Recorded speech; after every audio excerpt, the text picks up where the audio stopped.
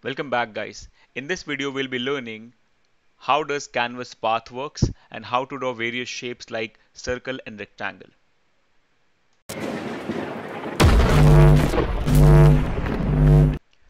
Okay, then let's get started with this. So now if you recollect guys, last time we created something like this. So we saw how line to and move to work. But we saw one problem that if I try to change the stroke style at any point of time. So initially it was red for these two lines and then I wanted it to become blue for this particular line, but it was affecting all the lines. Why? Because by default in Canvas, everything that you draw is in a single path. So what is a path? So consider a path like a container. So every shape that you draw is inside a container, and whatever styling you provide like stroke style or line width or in future fill style, everything will be applied onto that container. So right now, all of this is inside one container. So whatever you apply will basically override the old one, and it will not apply red to these two or blue to this one, because all of them are inside one container, and this blue is overriding this red and everyone is getting blue because all of them are inside one path or one container. So in this case, what we have to do is we have to divide this into two different paths. So I have to tell Canvas that consider these things in a different path and then this thing in a different path. So I have to create two containers. So what can we do here is we can go here and we can say ctx dot begin path. So here I'm starting a new path, which is the initial path. Even if you don't put it there, it's fine because by default a path starts. And then here I'm going to tell I am starting a new path. So that's how it is.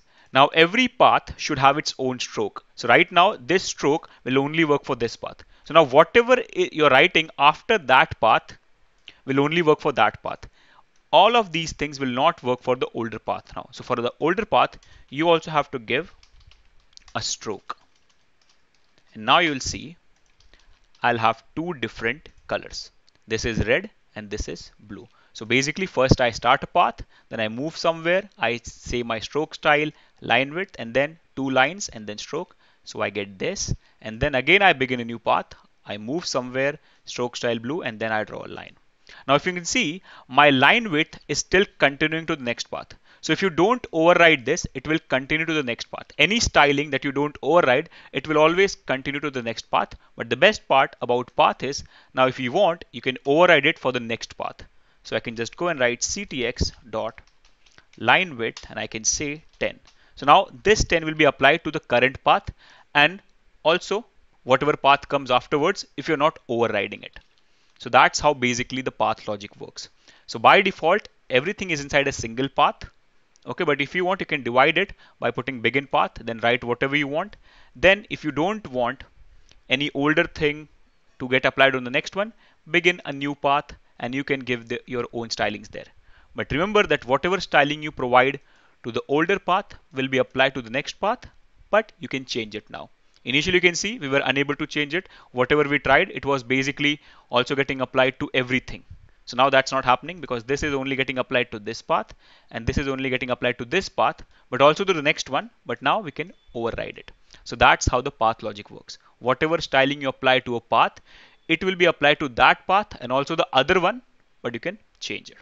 So now by this guys, let's move ahead and let's see how to draw a rectangle and circle in Canvas.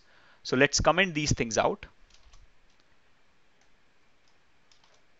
And let's start. Now we'll always go ahead with the path because that's the best thing. So ctx.begin path.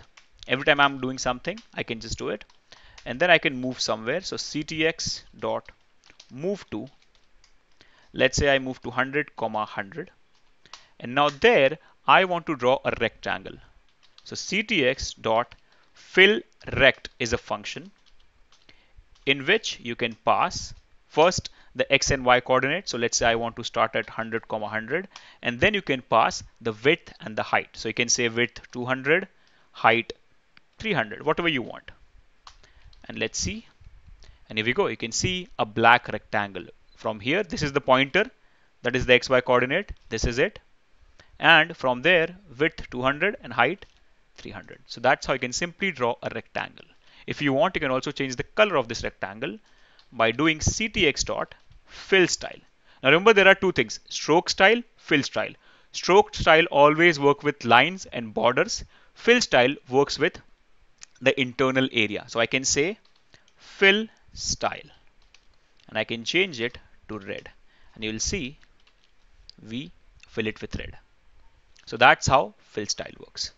And we also have a rect. Like for example, if you don't want to make a filled rectangle, if you only want to make a simple bordered rectangle, you also have a function called as rect only.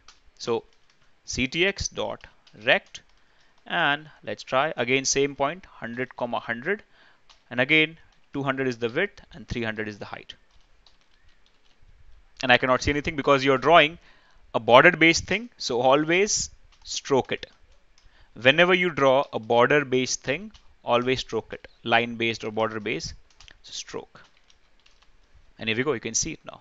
So that's how it works. So you have rect and fill rect. You can use fill rect to draw a fill rectangle and rect to draw a border based rectangle. Now let's move ahead and let's see how to draw a circle. So again, I'll begin a new path so that the old one doesn't affect it. Now old one will definitely affect it, but you can now change it at least. Don't worry guys, at the end I'll also give you a summary about path if you're getting confused in this. First of all, let's see how to draw a circle. So again, let's move somewhere. So move to, let's say I move in here, somewhere around here. So let's say I move to on X 700 and on Y 250. And there I want to draw my circle. So to draw a circle, you simply have ctx dot arc. Now you have to focus in it because it has a lot of parameters. So the first parameter is x and y. So I want to draw that at that place only. So 700, 250. This will become the origin of the circle, the center of the circle. Comma. First thing you pass is the radius. So let's say radius of 30. Then you pass the start angle. That's going to be 0. And then end angle. That can be, in this case, don't worry, I'll explain you this. Math.pi multiplied by 2. And finally, do you want it to draw it like counterclockwise or clockwise? So I can simply say true, counterclockwise. And don't forget ctx dot stroke. Now let's see, do we have a circle? And here we go, you can see a circle. But to understand like why this line is coming and everything, let me explain you how actually the circle works. So for that, let's take a pen. Now focus guys. 0 is always at the right side. So let's say you come at this point. Let me take a different color. Let's say you come at this point and you want to draw a circle. So 0 is always this. So let's say this is the origin, that is basically our 700, 250. That is the origin and radius is 30, right? So this is my origin. So from there, at a radius of 30, this is basically your 0 angle, start angle, that is 0. Okay. Always it should go like this. This is, you can consider it as your 0.5 pi. And then this becomes your 1 pi. And then this becomes your 1.5 pi. And if you come back here, this is your 2 pi. So this is your end angle. So start angle is also this, end angle is also this. Now, if you don't know about pi guys, what is the value of pi? Pi's value is nothing but 180. So this is half pi. That is 90. That's why from 0 you can consider 0.5 pi as 90. Consider this 1 pi as 180. Consider this as, what is the next one? I think it's 270, right? And after that, 2 pi is nothing but 360, right? Because pi's value is 180 in maths. So right now we are considering pi because we are talking about angles in radians, but you can also consider it in degrees because pi's value is 180. So this is 0 pi, this is half pi, this is 1 pi, 1.5 pi and 2 pi. So that's how you complete a circle. That's how simple it is guys. And that's how this circle is being made. But I think I'm going counterclockwise. So I'm going in reverse order. So I can make it false. Okay, let me just remove all of this first. So let's delete and let's see. So now that extra line will not be there as well. And here we go. Okay, it's still there. Have I saved it or not? Okay, it's because of the path. Yes, that's it. Because it's starting from here. So first of all, let me increase the size of the circle. So increase the radius to, let's say, 50. Now see guys what's happening. We start a path and then we draw the arc. So after path we are moving. First we begin the path and then we move. And from there it is starting to draw a circle because of the path. So what I can do is I can say first move. Okay, I can say, wait, I did something. Yep. First move and then I'll begin the path. And now let's see. And if we go, you can see that thing is gone. So that's how you can do. First move to that place and then begin the path and then start drawing the circle. Otherwise, it will just create an extra line in here. So that's how you can simply draw a circle. Now, if you want, you can also fill it. For that, you just have to call ctx.fill. Not fill style, just call fill, and that should be it. Now, why it is filling with red? Because in the older path, you have set fill style to red. But the best part is because you're in a new path, you can change it. ctx.fill style equals simply whatever you want. So in this case, I can say green. So you can change it. So guys, that's how it is. So let's just do a quick revision. A path in Canvas can be considered as a container. If you don't put a path, everything, every shape, every element that you create is inside a single path. So initially if you give red and after some time if you give blue, everything becomes blue because all of them are in a container. So it overrides it, but everything changes. So after that, what you can do is you can put different paths. Okay, so this path is having these many shapes. This path is having these many shapes. Okay, and after that, you can give different colors to different path, different styles. And one style that you give to any path, that style gets applied to that part and also onto the other part. Onto the other path that is after that. But if you want to stop it, you can change it at any point of time because that's what path allows you to do it.